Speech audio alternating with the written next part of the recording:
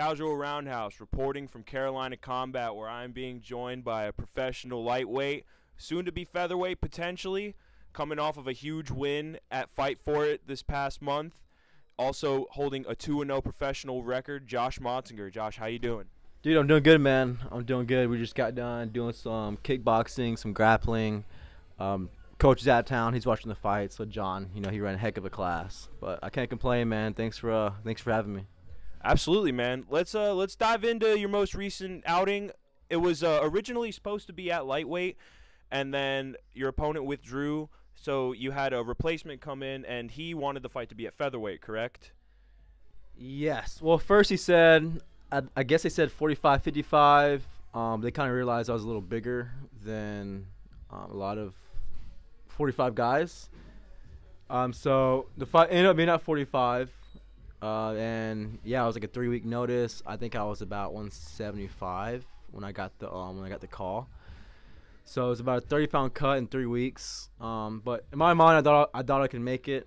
I ended up missing the weight. What was the weight what'd you make it to the scale at? Just curious. Yeah, so I was 149.6. And the day before I was 183.6. So I'm not sure. Dude. No, sorry. That's Not 183.6. I'm tripping. I was 163.6.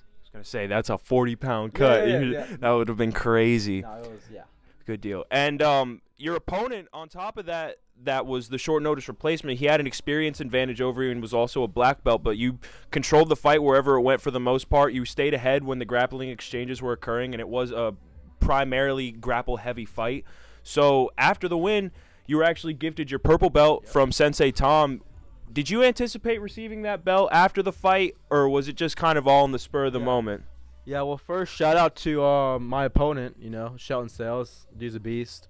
He took the fight against, not an easy opponent. And he took a fight when, I did miss weight, so shout out to Shelton. He's a super cool dude. But, fight was great. I got the win. And afterwards, yeah, I got my purple belt from Sensei Tom.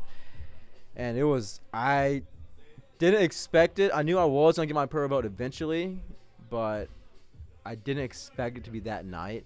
How it happened was Brian got me after my fight and was like, hey, come to the room. They're clearing out the room. We gotta leave the arena. So I went to my room, and I was getting my bag, and I had my trophy that they gave me. And Tom's like, hey, don't forget your trophy. So, I stand up, I grab the trophy, I turn around, and I put it in my bag. And then Tom was just like, hey, there's something in your hair. Let me check real quick. And then, on you. Yeah, and right there I was like, all right, something's going on right now. And then I turned around, and then I looked down, and, the purple belts are on my waist, which is pretty cool. That's definitely pretty cool, especially considering the fact that Shelton's a black belt. I think I said that already. But regardless, for you to go in there in a grapple-heavy affair and control it as a technically lower-level belt, that's very impressive. And it just kind of shows that maybe you're more advanced than people think, so they got to keep an eye out on you. But nonetheless, with that win, you're now at 2-0. You're slowly looking to work your way up and eventually fight for bigger organizations. Do you have anything planned in the near future? Anything scouted out maybe?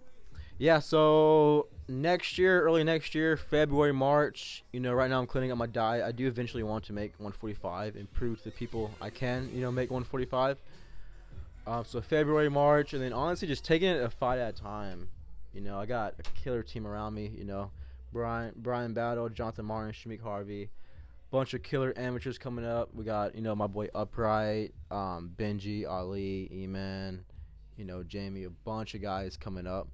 So there's a bunch of fighters in this gym, to push me. So I'm just taking it, fight by fight, and living by that faith, that whatever's gonna happen is gonna happen, and I can just control the work I put in. And yeah, so next year, February, March, and then fighting in the summer, fighting in the year. So at least 3-4 fights and just staying active. Good approach to have, especially considering momentum follows with wins. Josh, appreciate your time, brother.